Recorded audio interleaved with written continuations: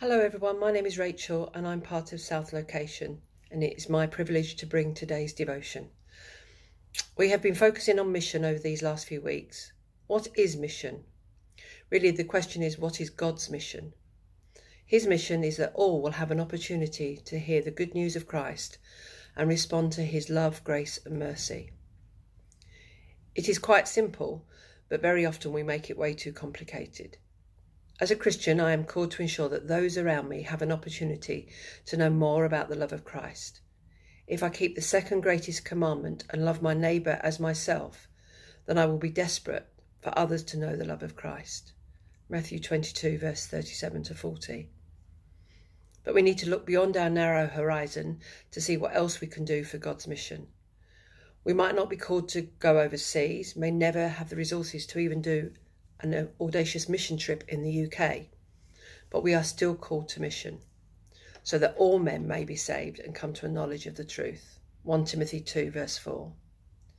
When we look through scripture, especially the New Testament, we see that only a few were chosen to go: Paul, Barnabas, Timothy, the 72 in Luke chapter 10.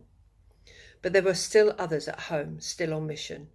The disciples, the church in Antioch, Acts 13, still had their own role to play.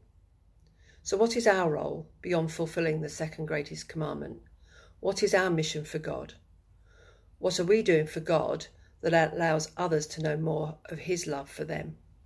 There are many in our own nation that still haven't heard about the love of Christ. These are beyond my immediate neighbours, and so we need to purposely reach out, extend ourselves and deploy ourselves in areas that may be outside of our own comfort zone, but are certainly not outside of God's. So what could we do? Within our own church, there are many opportunities to serve those in need and meet people who may not have anyone else who can tell them of the love of Christ. We have A-teams in the various campuses and locations. You can volunteer to help out once a week or once a month. Help the Audacious Foundation Macmillan team by supporting someone with cancer. Support a local family through the Safe Families scheme. Taking in refugees. There are many non-Christian Ukrainians in our locality whose homes for Ukraine placement are coming to an end, and they are struggling to find somewhere else to live. There's the schools programs. There are all of the various Audacious mission trips next year. Speak to someone in the Audacious Foundation or in the missions team to find out what you can do. Remember 1 Peter 4 verse 10. Each one of you should use whatever gift he has received to serve others.